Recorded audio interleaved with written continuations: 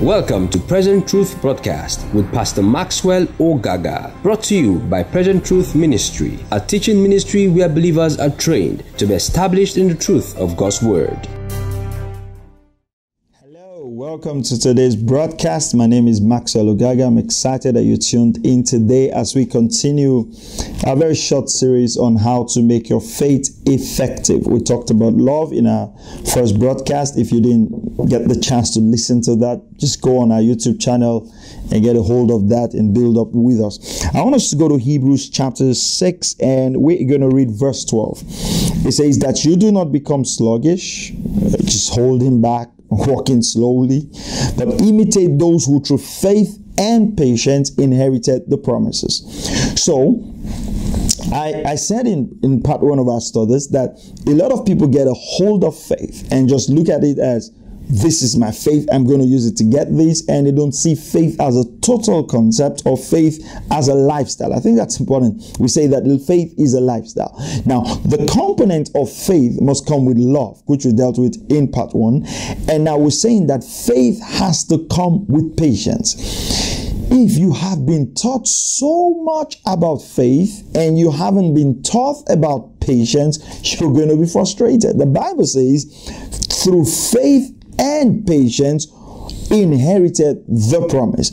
Faith and patience must come together to build that vital force that gets the word of God to come to pass in your life. If you go to verse 15, it's talking about Abraham, right? It says, and so after he had patiently endured, he obtained the promise.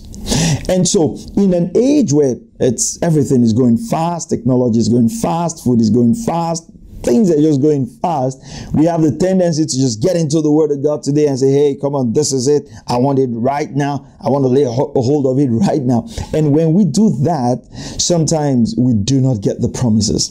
The promises of God has to come with faith and patience. I want to challenge you. I know that you have a great faith life.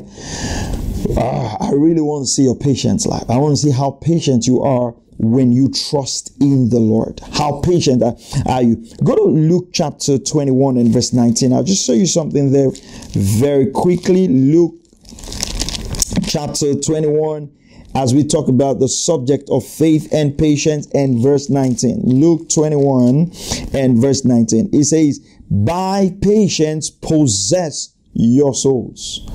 What's your soul? Your will, your intellect, your emotions, your feelings.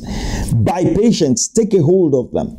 When your mind is going, oh, God is not going to come through for me. When your heart is going, oh, God has disappointed me. Through the force of patience, you take a hold of your soul. You put your feet down, you put your foot down, and you say, in the name of Jesus, Satan, God's word is going to come to pass in my life, and I'm not giving up. Praise the name of the Lord. It's such an exciting thing to know that God will never fail. And it's important to understand that as you walk in faith, you understand that God will keep his word.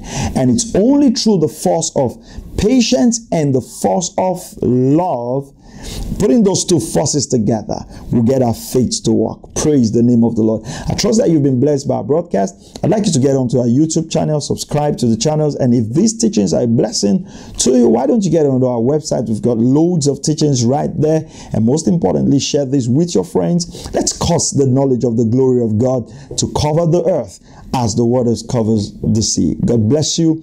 May God bless you. May he keep you, and may he cause his face to shine upon you. God bless you.